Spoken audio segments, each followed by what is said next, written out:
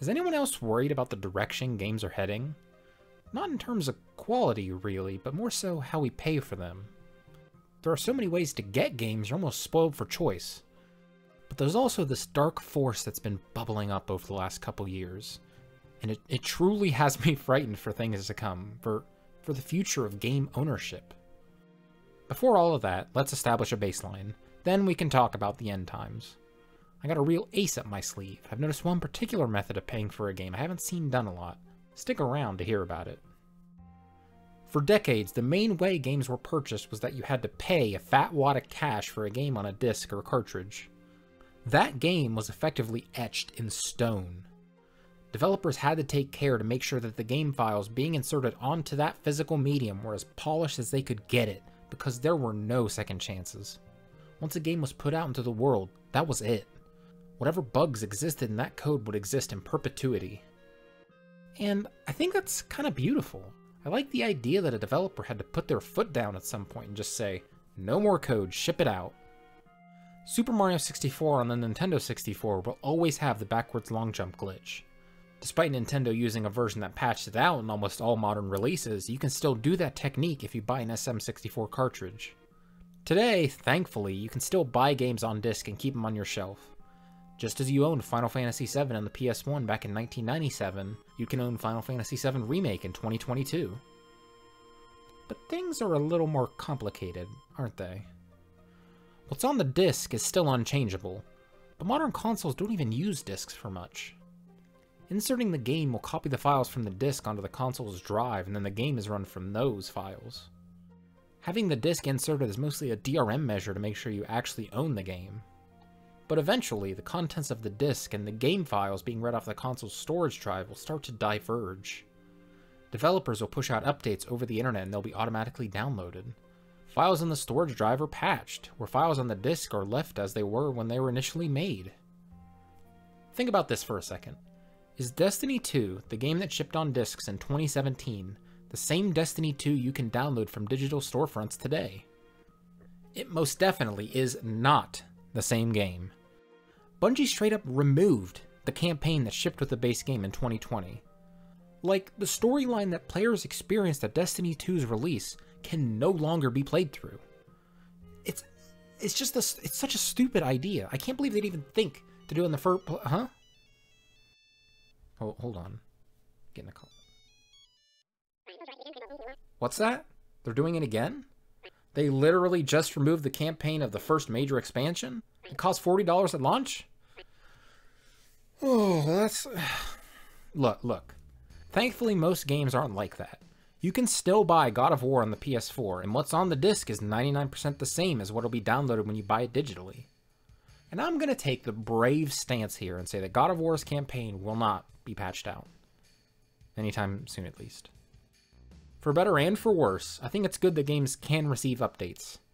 Destiny 2 locking out content is the outlier. Take Terraria. That's a game that cost $10 at launch in 2011. It's been getting massive content updates over 10 years later. No season passes, no DLC, none of that. I've been cruising off that $10 purchase for a decade, and I'll still be playing it long into the future. Of course, not every game can utilize that business model. Even games that just get a few bug fixes are welcome. If a game shipped with a game-breaking bug 15 years ago, I don't even know what the developer would do. There's not much more to say about this pay $60 and you're done model. It's the most widespread amongst all the others, and it's what people are used to. When a new method to sell a game comes out, people get a little hesitant. Look at the Season Pass. They don't usually represent a whole game's worth of content, but they augment or add to an existing game. It'll add missions, weapons, challenges, well, whatever. It depends game to game. With a Season Pass, you can support the developers as they make content for a game that already came out. Doom Eternal launched in 2020 and a Season Pass was announced with promises of new story content and missions. Those missions will come out months later. So what does this mean for the gaming experience? Is it consumer friendly? Well, it depends on the game. Some games, like the aforementioned Doom Eternal, deliver exactly on what was promised. There was no messing around with the player's expectations. Those missions were just more Doom Eternal. let's take a quick hop onto another Bethesda-published game, Fallout 4. The previous 2 Fallout games had amazing season passes. Fallout 3 had 5 DLCs and New Vegas had 4. All but one of those DLCs take you to vastly different areas from the base game and tell crazy stories. Fallout 4 Season Pass was announced to have 3 DLCs. Not as much as the previous 2 games, but if those 3 are really high quality, then it won't matter too much. And they better be good, because the Season Pass was $30. That's definitely on the higher end for a Season Pass, especially in 2016. Sometime after release, they detailed those 3 DLCs. I remember being really excited for those, considering I really enjoyed the DLCs of New Vegas. Far Harbor was described exactly like I expected. Go to a new area, meet new people, do a bunch of quests, right up my alley. Automatron sounded, alright. It was an hour or 2 long questline that added robot companions.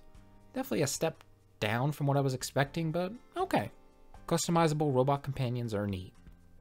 What's the other one, though? I'm sure they're really gonna hit it out of the park. Oh. It's just some stuff for settlement building. Don't get me wrong, I thought settlement building was cool, but it's definitely a letdown compared to what I was expecting. At the end of that blog post, they announced that they're increasing the price of the season pass from $30 to $50, as they promise more DLC to come in the future. Okay, that's alright. Maybe they'll go all out and have like 2 or even 3 meaty DLCs like the other games. I already bought the season pass, so I don't have to worry about the price increase. Oh, it's just 1 lackluster new area and 2 settlement building packs. I'm sure some of you out there have felt a similar disappointment in a game's season pass before. And I'm also sure that there are others that are angry at me for buying a season pass before I knew what was in it. But everyone's got to have their bad season pass cherry popped sometime. Once it happens for that first time, you never forget it. If you ask me, that's what Bethesda was banking on. For some reason or another, they decided to take a step down from the season pass structure of previous Fallout games. They likely saved money by not having to develop so many new areas, and players, who perhaps naively expected more of the same, were let down. But Bethesda didn't care. They still got their $30 and eventually $50. But honestly, I think what Bethesda did was worse than most bad season passes. They announced a price increase, which sure is a good thing. They gave people a couple weeks to buy the season pass before the price went up. But it's important to note that none of the DLC was out by that point. When Automatron, the first pack, came out, the price had already increased to $50. So by announcing that the price was increasing to $50 soon, that just put a shit ton of pressure on the people that were holding off on buying the season pass. If you didn't buy it at that point, you were the sensible one. You were waiting to see what the content would be like before you gave Bethesda your money. But would you still wait if you knew the price was going to nearly double? I'm sure Bethesda sold a shit ton of passes in those 2 weeks right after they announced the price increase, but before it took place. Like I said earlier, $30 for a season pass of a single player game was on the higher end of what you'd normally see, but $50? That's a steep ask. And come on, you know it's not going to go on sale for a while. Might as well save $20 and just get it at $30. You were gonna buy it anyway, because you're a big Fallout fan. Look, season passes are great. They have the potential to add so much meaningful content to a game post-launch. The developers and publishers get paid to make more content, and the player gets to have some new experiences with a game they love. It only sucks when the player's expectations and the developers/publishers' plans aren't aligned properly. Now that we've talked about the traditional pay $60 to get a game and the ever-popular season pass, let's take a trek off the beaten path and discover another, slightly less popular way that developers sell their games. This method came about when some developers saw how well season passes were selling and thought, can we make the whole game a season pass? Enter the Episodic Game. We don't have too many of those nowadays, do we? To clarify, in case there's anyone out there that hasn't really dealt with episodic games before, an episodic game is released in parts. So when it launches, a fifth of the game will be playable. Then the second fifth of the game is finished up and launches a couple months later. Then the third part, and so on. The word episodic invokes the comparison to TV shows, But TV shows are filmed and edited beforehand as they're aired weekly. Episodes in episodic games often take months between releases. These were popping off in the 2010s thanks to Telltale. Telltale was known for working on like a dozen existing IPs and developing them one 3 to 4 hour chunk at a time. The Walking Dead, Batman, Back to the Future, Borderlands, Game of Thrones, everyone wanted their IP to become a Telltale game. And honestly, it was kind of fun. The first game would come out and everyone would get to experience the new world. Then that episode would inevitably end on a cliffhanger and people would speculate about what would happen next. Each episode release was its own little event. People would play it, then talk about the choices they made in that episode. If the whole game came out at once, discussion would be a lot less focused. But this way, people couldn't just rush to the end and the narrative had room to breathe. Despite a major closure of the studio in 2018, Telltale returned and is currently developing a sequel to one of their more popular games, The Wolf Among Us. And it's going to have an episodic release as well, so it'll be interesting to see how that turns out. Outside of the Telltale game space, there's a couple of unexpected games that have dabbled in the model. Final Fantasy VII Remake is technically an episodic game. There's going to be an indeterminate amount of games remaking Final Fantasy VII. The first one, confusingly titled just Final Fantasy VII Remake, only covers like a fifth of the original game, and adds a crazy amount of filler to make that original 5 or so hour experience into 40 hours. What they're doing is definitely more than just a simple remake. I'm excited to see what they do with it. Don't tell anyone, but I'm working on a massive video talking about Final Fantasy VII and the remake. Get subscribed if you want to see that. Anyway, on to perhaps the most prolific episode game outside of the Telltale stuff, that is. Hitman, the appropriately titled game from the Hitman series, was released in 2016. For those not familiar with the series, you play a hitman. Before each level starts, you're given a target to assassinate. How you go about doing that is up to you. Shoot them in the head, poison their food, drop a chandelier on them, drop a target onto another target and kill them both. You get the idea. Hitman is at its best when the player is given access to a ton of different tools and are let loose into an open world. And by all accounts, Hitman is at its best in Hitman. Each level works like you'd expect it to in real life. In this fashion show, you can't just walk wherever you want, so you kill a guard and take his outfit, so the other guards don't mind you going into the higher security areas. Or you could just take a pass that'll give you access. Or you could sneak around outside of everybody's vision. The targets have routes, and at pretty much every stop they take, there's an opportunity to kill them. Replaying levels are fun because you can experience a kill that you didn't get to before. Maybe on your first try you poison the target so he'd go to the bathroom and throw up, and then you drowned him in the toilet. So on the second try you sneak an explosive into the camera of a news reporter that's going to interview him soon. I hope I've done a good enough job describing just how open this game is. It's hard to convey. The enjoyment of a Hitman game comes from replaying levels. When you just go through a level as quick as possible and shoot the targets in the head and dip, you're missing so much. Which is why, when this game was announced, I thought it was a smart move to release levels in an episodic fashion. When it launched in March of 2016, it would only have a smaller training map and only one larger, more traditional map. They announced beforehand that there was going to be 6 levels altogether, so it's not like this was sprung on the players just before release. In my mind, I think that's a great idea. I tend to rush games when I play, and while Hitman can be enjoyable if it's rushed, it's a game that should be savored. Maps should be taken in and appreciated, not sped through to get to the next level. Maps getting released on a monthly basis forces the players to pace themselves. But alas, there was outcry. People were upset that they could spend $60 on the game in March and not be able to play all the levels until the last one released in late October. To their credit, IO Interactive, the developer, had another pricing structure in place for the game.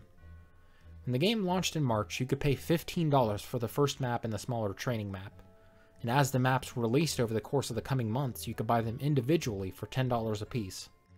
So if you really liked the look of the Sapienza map, but had absolutely zero interest in the Colorado one, you could just buy the Sapienza map and not have to pay whatever portion of the normal $60 accounts for the Colorado map. It gives the player agency in their purchasing decisions, and I'll always consider that a win. If I'm thinking back on it, I can't really imagine a good reason why someone would get upset at the move to an episodic release. I think there's a good argument to be made that you shouldn't buy the $60 version since you don't know anything about the upcoming maps, but if that's the case, just don't buy it. Buy the maps as they release and take the $5 hit you get from buying them all individually instead of bundled together. That isn't to say episodic releases couldn't be done poorly. If the price difference between buying the maps individually was so much more than the bundle, to the point where you'd be paying 50% more or whatever, then we'd have a problem. But as it was, Hitman handled the situation fairly. For whatever reason, Hitman 2 and 3 dropped the episodic release schedule and stuck to the base game plus season pass model. Though there's still a remnant of the episodic release schedule present in Hitman 3 today. I remember when Hitman was being hyped up before release, they were talking about how they wanted the game to be a platform for many years to come. You can still play maps from Hitman 1 in Hitman 2, and all of those maps in Hitman 3. Not only that, they made a demo for Hitman 2 and 3, where if you owned the maps from the previous games, you could play them in the updated engine for free. There's all these maps that they've put out over the years, playable in one game. I think that's pretty damn awesome. With that, we arrive at the final method, one perhaps more controversial than the episodic release. The Access Pass. There's not really a well-defined term for this type of game as it's in its infancy, but I basically see it as an either free or price game is supported through the purchase or subscription of continual passes. The previously described Hitman would almost fit in this category, but let me give you a better example. MMOs. You pay a flat fee a month just to get access to the game. Then every year or two you pay double or triple that fee for a bunch of new content. That method has been prevalent in MMOs for years, decades even. The Elder Scrolls Online has an interesting variant on this, where the base MMO itself is a boxed game. You just buy it once and play it. And then there's always the new expansion you gotta buy when that comes out. But then there's also ESO Plus. In addition to a bunch of quality of life stuff you wish was in the base game, you get free access to DLC packs every couple months. They mostly add dungeons, but there's the occasional new area. And the kicker is that you have to be subscribed to play those DLC packs. You can't just claim them to your account then unsub. It's basically just a roundabout subscription fee for the game in a way. But it also allows less invested players to just buy the game itself on sale and play casually. Let's take a step out of MMOs. I'll reveal my true wildcard here, something I haven't seen in a game like it before. Trackmania. Trackmania is a game where you race around the track trying to get the best time. It's a game all about time trials. You can play online, but you aren't strictly racing against each other per se. You're all competing on your own version of the course trying to get the fastest time. So it's like you're doing time trials against other people in real time. There's no meta progression, no XP or upgrades. It's all about how good you are as a driver, and how well you utilize those driving skills on the wide variety of maps. Trackmania is a series defined by its community and the maps they make. After all, the maps are what make the game. In previous games, the developer Nadeo would release the base game, and that was it. All other maps after that were made by community members in the track editor. But similarly to Hitman, Trackmania had an annoyingly named reboot. Trackmania is the latest entry in the Trackmania series. It's got all the stuff you'd hope for in a Trackmania game. Customizable car skins, online multiplayer, and of course, a track editor. And did I mention the game is free to play? Nadeo wanted to be more involved though. Every season they'd release 25 new maps. Not a bad idea if you ask me. Keeps the game relevant throughout the years and gives people who like official maps more to play.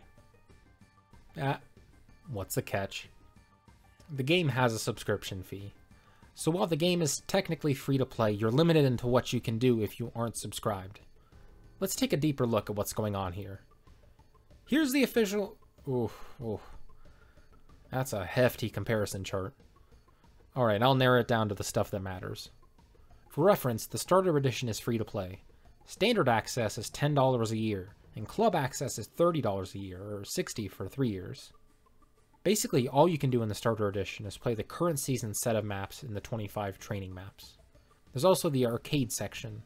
These are basically the online servers that swap out maps every so often. In this version, there's only one featured server you can play in. You can also make maps in the simple track editor, which is admittedly pretty simple. The Standard Edition is where the game opens up. You can access all the maps from previous seasons.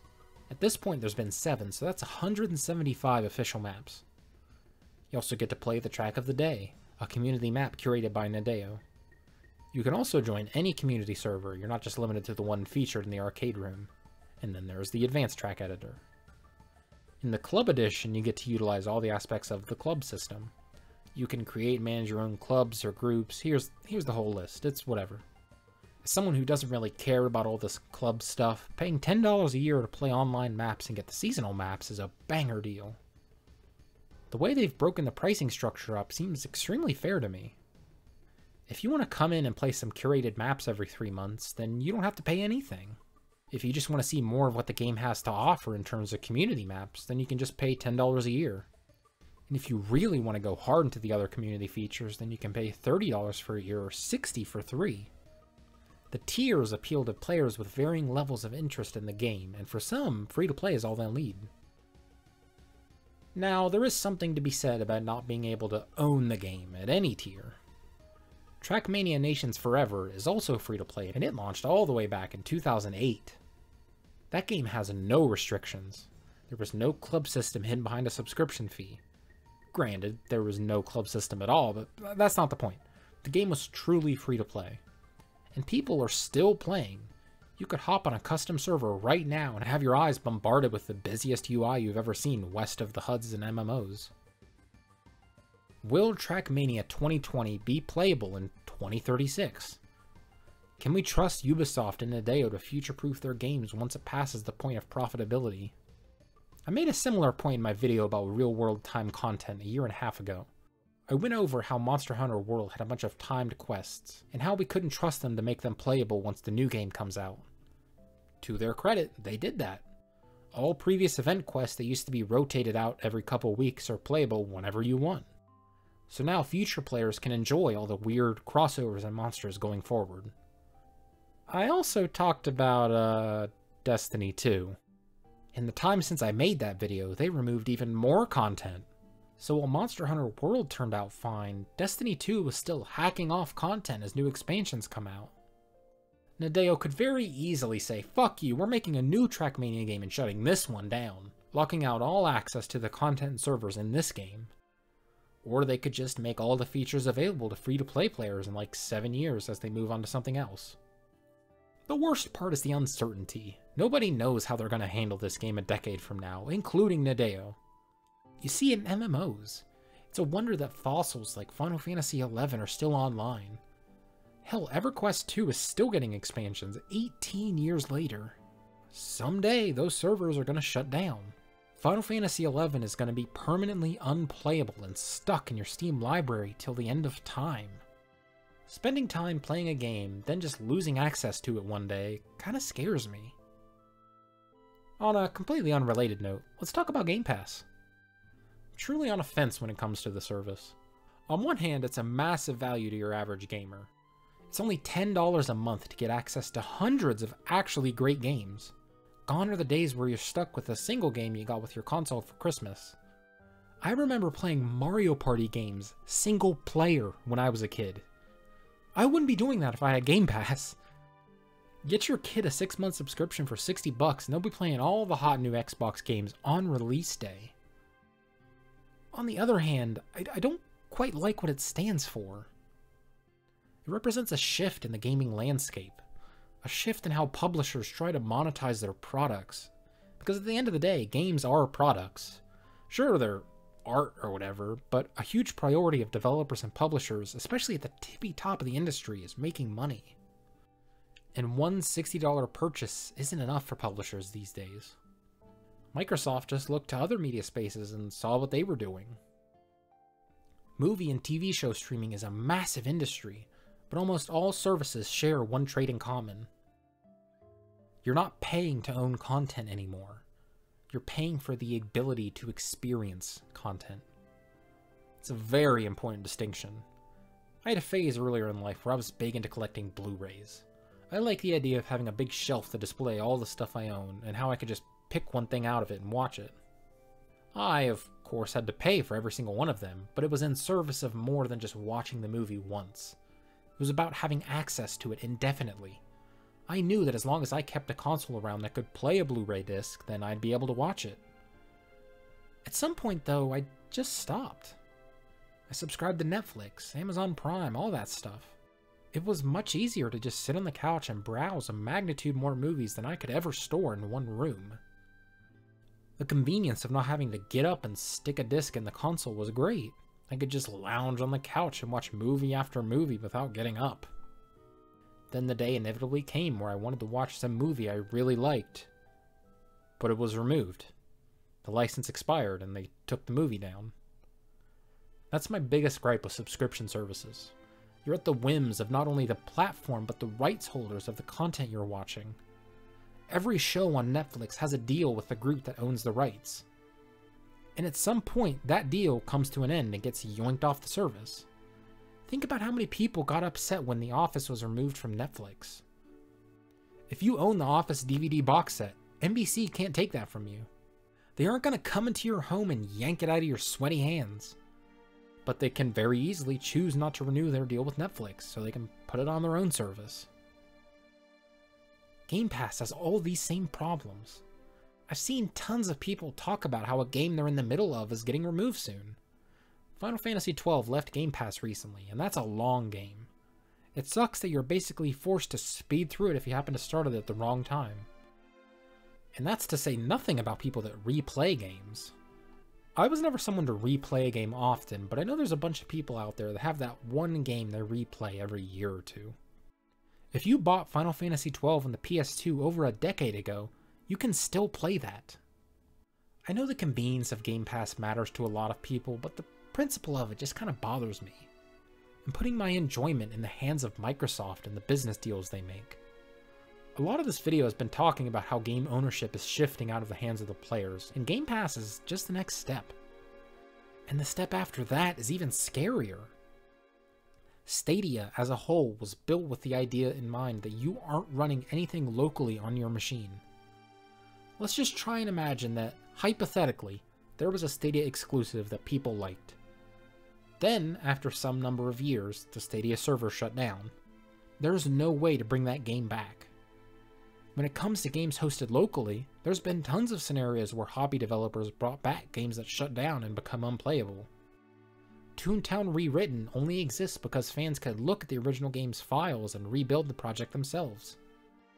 That would be physically impossible with a game on Stadia.